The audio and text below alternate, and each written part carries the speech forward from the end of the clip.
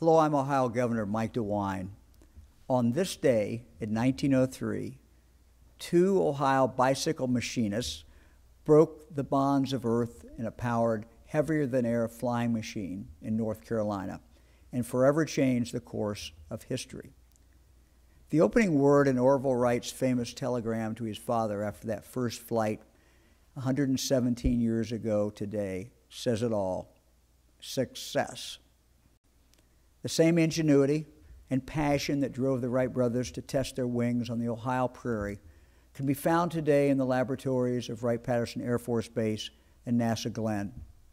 Just as those visionary brothers led our nation into the air age, Ohioans today are leading the way into the aerospace age.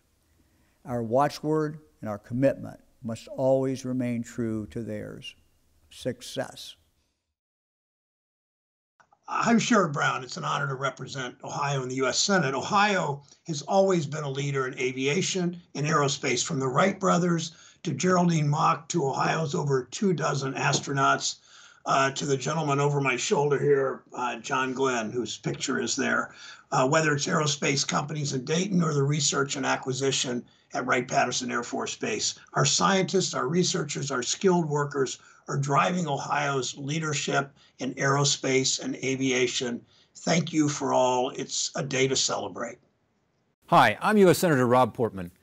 117 years ago, Orville Wright took to the skies for the first time in the Wright Flyer that he and Wilbur dreamed up in their Dayton bike shop. History was made, and their legacy has inspired so many other Ohioans, like Neil Armstrong, John Glenn, Judith Resnick.